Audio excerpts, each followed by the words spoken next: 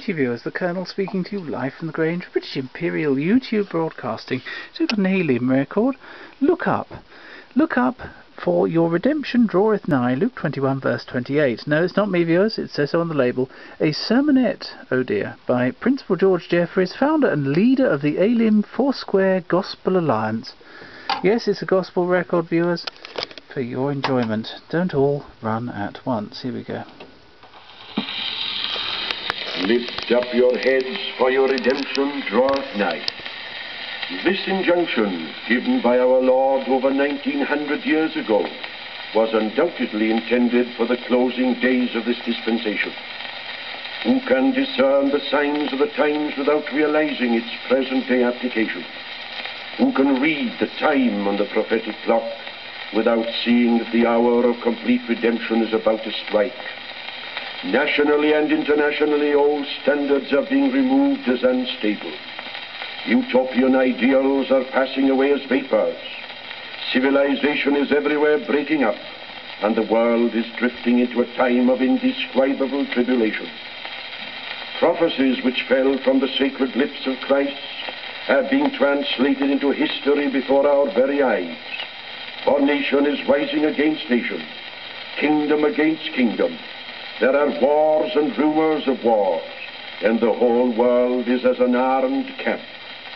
We are most assuredly living in this inevitable darkest hour that precedes the glorious Advent dawn. While nations are preparing on a colossal scale for war, the cry of peace and safety is being sounded forth throughout the world. In this again prophecy is being fulfilled. For, saith the sacred scripture, the day shall come when they shall preach peace and safety, when sudden destruction shall come upon them. How little do the people understand that there can be no peace apart from Christ, and no safety outside his pavilion. In the religious world, Christendom is revealing the malignant growths of higher criticism and modernism, and the unmistakable latter-day sign of the falling away from the faith is glaringly revealed.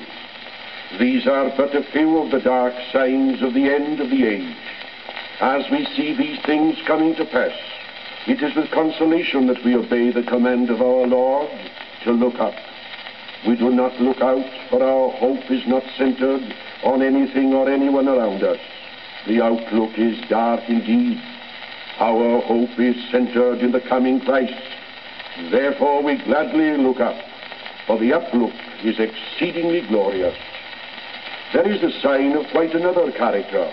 It is the worldwide outpouring of the Holy Spirit with supernatural signs that tens of thousands of born-again people are experiencing in every country under the canopy of heaven.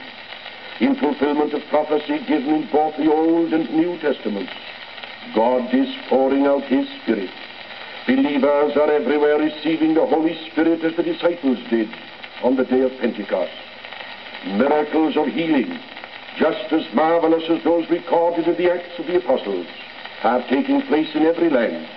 For the miraculous gifts are in evidence today, just as they were in the first days of Christianity. In fulfillment of scriptural prophecy, the showers of latter rain are falling upon the thirsty, and the true church, which consists of all who are born again, is being prepared for the imminent return of her Lord. Well, that told us, didn't it, viewers? And that was in 1930 odd that was made, that record. Thank you, viewers, and goodbye.